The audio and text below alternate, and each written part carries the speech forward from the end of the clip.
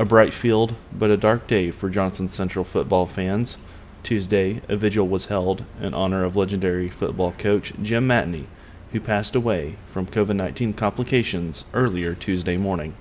Well, I'll be honest with you, I've known Coach Matney for a long time now, ever since he came here to Johnson Central. And as a young coach and even as a young athletic director, he raised the bar. He raised the bar here, and he inspired us. And you have coaches and then you have leaders of men, and I kind of feel like Coach Matney was a leader of men here. As you can see, you can look around and see the lives that he's touched, and these are just a few, just in our community.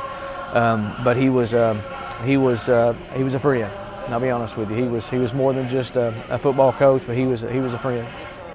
I think by seeing the outpouring of support that showed up tonight, it showed that he was a very valuable member, not only to Johnson Central High School, but also the community as well.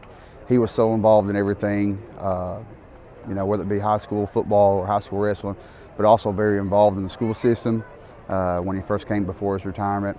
But he's also been heavily involved in the youth athletic programs, whether he was coaching a youth league football team or the youth wrestlers or even a Cal Ripken baseball team. He was definitely a staple of the community, and he'll definitely be missed.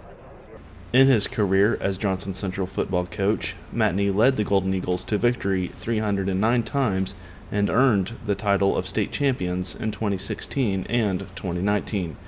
Matney was also known for coaching both the Cardinals and Golden Eagles wrestling teams. Coach Jim Matney was 62 years old. For Mountaintop News, I'm Joel Cordial.